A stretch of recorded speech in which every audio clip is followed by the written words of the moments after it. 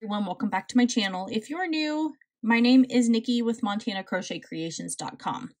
Today we're going to be doing another fun little crochet stitch here, and I'm going to teach you how to make the peacock fan stitch. So what you want to do in order to start this is start with a chain of 10 plus 2. So I have 32 chains right here. So we are going to single crochet in our second chain from our hook. Just like that. Now we're going to come over 4 stitches. 1, 2, 3, 4, and we're skipping those.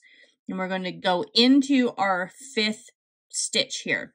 So we're going to place 9 triple crochet. So remember, yarning over our hook twice for that triple crochet. And inserting our hook, drawing up our loop, yarning over, pulling through 2 loops, yarning over, pulling 2 through loops again, and yarning over, pulling through our last 2 loops. So we're going to put 9 of those inside this chain right here.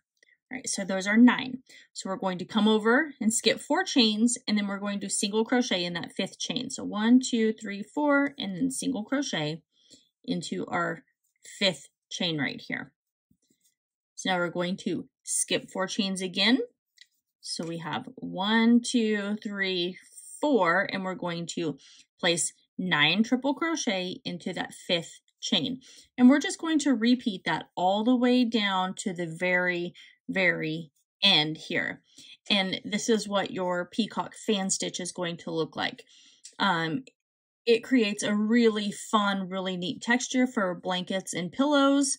And it is a really fun stitch to learn, especially even if you're new to crochet. So, anyway, so that's it. So, like I said, this stitch is super easy to learn. I hope you guys all enjoy this tutorial. Make sure that you guys like, comment, share, and subscribe.